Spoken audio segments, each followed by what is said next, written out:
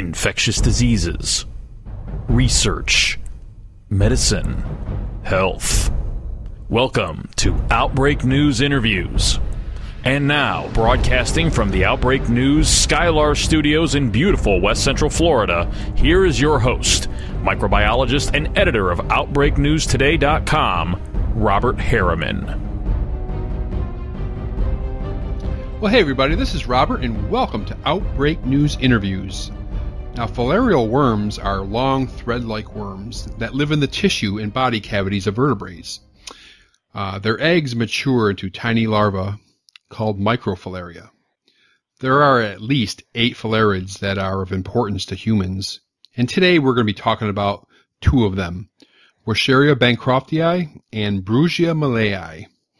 And joining me to discuss Filariasis is parasitologist and author Rosemary Drisdelle. Hi, Rosemary. Welcome back to the show.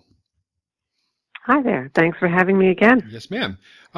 Let's go ahead and start with Wuchereria, the most widely distributed of the filarial parasites. Rosemary, where is this parasite found, and what are the estimates on how many people that are infected? It's found in a rather broad equatorial belt. So if you go around the world, around the equator, Africa, Central Africa, the Nile Delta, also Turkey, India, Southeast Asia, the East Indies, islands in the Pacific, Australia, New Guinea. So, as I said, all around the world in the equatorial region. Also some Caribbean islands. I don't think I mentioned that. And it is, as you said, the most common. The disease that it causes is called lymphatic filariasis. And they think about 120 million people altogether, and fully 90% of those people are infected with Wuchereria bancrofti. So about 108 to 110 million people. Now, the other parasite we're going to be talking about today is Brugia malayi, and this is more confined to Asia. That's right. If you knock Africa and the Americas off the list that I just gave you, you basically have the geographical range of Brugia. And there's a third as well, Brugia timori, yes, but that's much less common than the other two. Mm-hmm. And what are the estimates on how common Brugia is? So about 12 million people, 10 to 12 million people are infected with Brugia. Okay. Now, can you describe the life cycle, and are there any significant differences in life cycle between these 2 parasites? The life cycles are very, very similar between the 2. There are some differences in the mosquito vectors, but other than that, basically it's the same life cycle. The adults live in the lymph vessels. So these are the vessels in our bodies which carry tissue fluid back to the circulatory system after it leaves the veins and goes into the tissues. So that's where they live. The females produce microfilariae, as I think you mentioned. You can hear them called various things, larvae. They do look like a larva, but really they're more of a larva-shaped ova, or perhaps they might be best described as an embryo. They do have internal organs, and they do have a sheath which differentiates them from some of the non-pathogens. And these circulate in the peripheral blood. Interestingly, they tend to be present in the peripheral blood from around 10 p.m. in the evening to 2 a.m. in the early morning. Otherwise, they're found much deeper in the organs, often in the pulmonary vessels and the deep tissues of the body. So the time when they are present in the peripheral blood happens to coincide with the time that their mosquito vector tends to bite. And that's how they get from one person to another. The mosquito ingests the microfilaria when it bites, and then there is a period of development within the mosquito. It can actually make the mosquito ill, but nobody feels too much sympathy. And they migrate eventually they get delivered to the next human host, migrate to the lymph vessels, and mature again to the adult worms. And you mentioned already that the adults are found in the lymphatic system. Rosemary, can you talk about the morphology of these adults? Yes, they are long, very, very slender worms. They're sometimes described as looking like angel hair pasta, so that'll give you an idea of just how fine they are. The female can be up to 10 centimeters long and about 300 micrometers wide. The male is smaller, as is very common in the nematodes. He's about perhaps a third the size of the female. And can you just... The Microfilariae are, Yes. sorry. Go ahead. Mm-hmm. The Microfilariae are microscopic, so they're maybe a couple of hundred micrometers in length. So we see these in blood films in the lab, and Right. you wouldn't be able to detect them otherwise. If you were reading a blood film, you might come across one.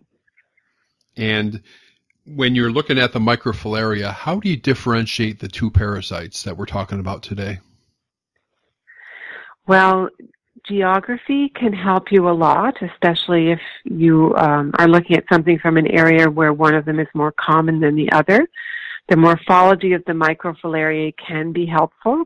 It's all about the arrangement of the nuclei inside the Microfilaria, whether they go all the way to the end of the tail or whether there's a gap. Mm-hmm. And this all sounds so easy when we talk about it, but in practice, when you see these things on a blood film, they really love to lie on their tails. Yeah. And it can be very difficult to see the arrangement of those nuclei. But that still remains the predominant way that they are detected and identified in the lab. Of course, there are serological methods we can detect antibodies against them, but these methods are not widely used. Yeah, and in the textbook, it looks a lot easier than it does in actual practice. Oh, textbook photos are always perfect. Yeah. But the Microfilariae don't read the textbook, and they don't know they're supposed to, that they're supposed to lie just so. Ain't that a fact? Now, the disease, you kind of alluded to this also, is basically the same for each parasite. Can you describe the symptoms and the pathology of these parasites?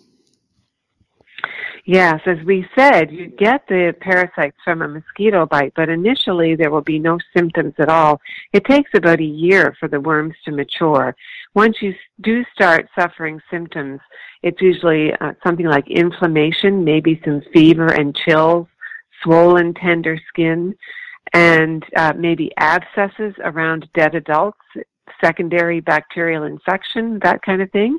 And then for some people, but definitely not all, you get the famous elephantiasis, where we see the pictures of people in textbooks whose scrotum is so swollen that they have to carry it in a wheelbarrow. Right. And women, sometimes their breasts can be affected, so they get very enlarged breasts.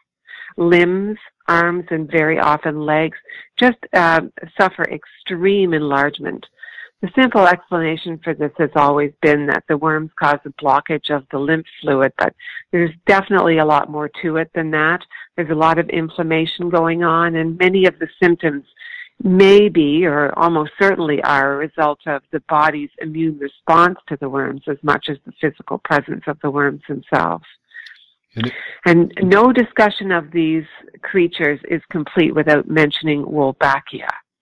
Wolbachia is a bacteria. It's an endosymbiont that lives inside the worms, and they apparently can't live without it.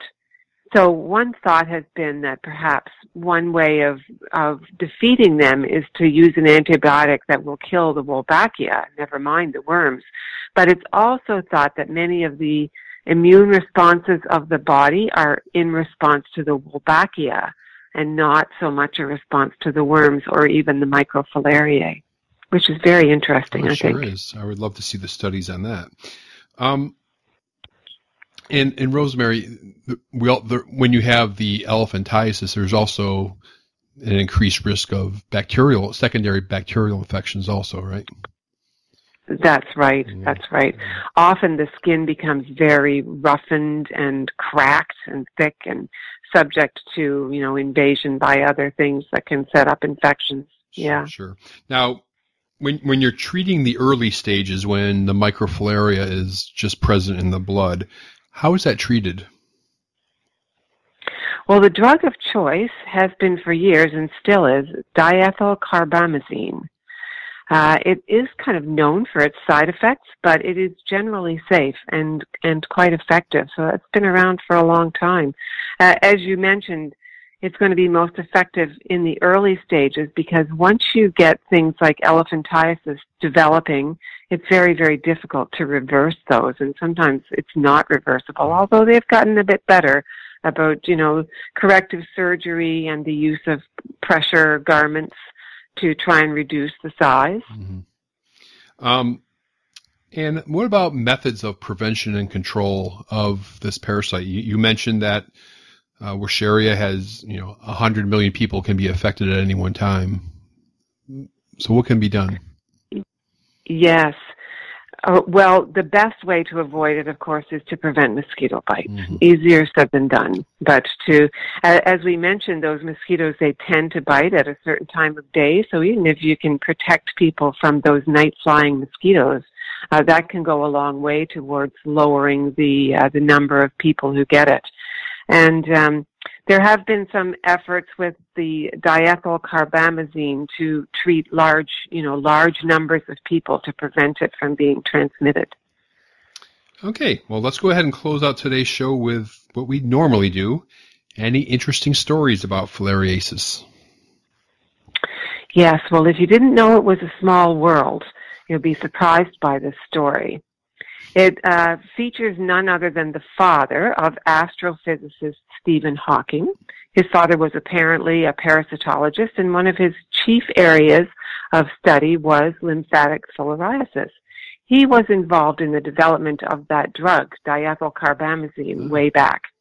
And he realized that it was not really very effective against the adults, but effective against the microfilariae. So one might have thought that it wasn't a very good choice because even though it might kill off the microfilariae in the blood, you still had the adults. But it did offer a means of interrupting the transmission because if you can kill off the microfilariae, they're not in the peripheral blood when the mosquito bites. Right. So he proposed adding this drug to salt. And the idea was picked up by none other than Chairman Mao of China, who ruled from 1949 to 1976. And he was, as you probably know, quite an iron-fisted guy. Mm-hmm. And if he told you to do something, you did it. So he instituted mass treatment of the people of China by adding diethylcarbamazine to their salt. And he treated huge numbers of people and was actually successful at virtually eradicating it from China. And I believe today there is no or very little Wuchereria bancrofti transmitted in China because of that endeavor. Well, that's quite a story. Yeah. A nice little history lesson there. And of course, we always appreciate that side of your expertise, Rosemary, and I want to thank you once again, Rosemary Drisdelle, for your time and your expertise, ma'am. Thank you very much. Always my pleasure. Thanks so much. If you are worried you have Lyme disease, or just like the outdoors, and want the peace of mind of knowing whether you have Lyme disease or not, there is a new Lyme screening test based on decades of research by Dr. Richard Marconi, a professor at VCU Medical Center. For more information, visit glymedx.com. That's glymedx.com. Or email at info@glymedx.com.